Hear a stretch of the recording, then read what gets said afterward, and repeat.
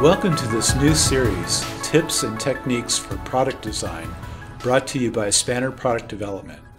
Hello, I'm Mark Biasotti, and here at Spanner, we are creating a series of informational 30-minute videos focusing on a broad range of product design and engineering topics. Starting with our SolidWorks Tips and Techniques episode, we aim to help you be more productive, create better data, and simply have an enjoyable SolidWorks experience in your work.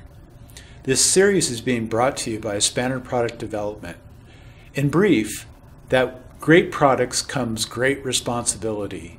We will provide you with the wisdom and effective tactics collected over decades by our team. A product development company dedicated to creating positive impact in the world, we've been merging innovation, sustainability, and responsibility to bring meaningful experiences to life for hundreds of clients.